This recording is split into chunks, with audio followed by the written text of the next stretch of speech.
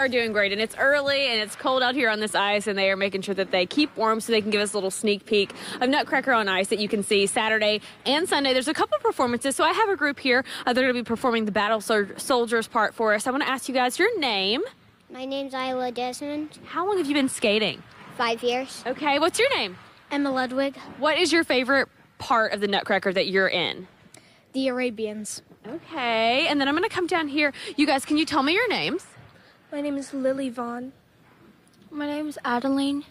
My name's Layla. And so I want you to tell me what you guys are dressed for and talk to me about the Battle Soldiers part. What are we going to be seeing when you guys are skating? So we are dressed for Battle Soldiers. Our routine is made up of the Louisville River Stars Synchro team, and we are doing synchronized skating and the Battle Soldier routine. For someone who hasn't seen Nutcracker on Ice before, can you share why people might want to come see it? I mean, your costumes look fabulous. Is there going to be loud music? Are you going to be doing some spins? Because we get to show them like our moves, and then they can like get inspired by them. Absolutely. You think you guys could teach me to skate? I'm really bad. I guess. Oh, she guesses. She hasn't seen me skate.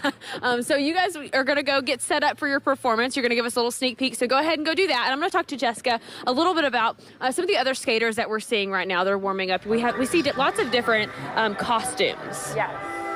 So we have a variety of costumes. There's about 25 different numbers overall, so they all have different costumes. Okay. And, you know, ice skating costumes they're very sparkly and they're very colorful, and that's one of the reasons I got involved in this sport. Really? I wanted to wear the sparkly costume. If that's what it takes to get people inspired. And Yes. really, that's what they said. They wanted to show off their skills during these performances. Is this a fundraiser for Louisville Skating Academy? It is. All of the events that we host, we have 2 competitions a year, and this is our biggest ice show, and they are fundraisers, and the profit goes to helping us maintain our programming so we can offer quality ice time, quality coaches, and so that we can offer training time for all abilities of skaters. And so we're seeing some of the younger skaters out here this morning, and there's quite a range of ages. There is. Yes, our youngest one is 5. Okay. Our gingerbreads, who skate with Mother Ginger, are our youngest and most beginning level skaters. They range from 5 to 8 this year.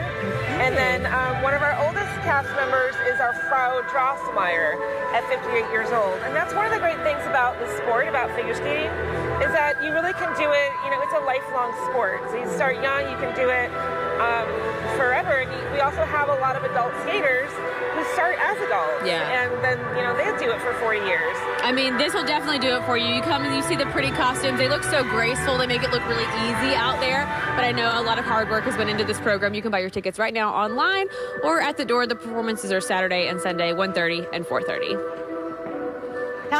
They're doing so good out there. It's good also to know that Louisville has something like this, because we're not necessarily the coldest area where ice skating is big. Right. So that's great, Daniel. Very unique. I can't wait to see Alex's moves.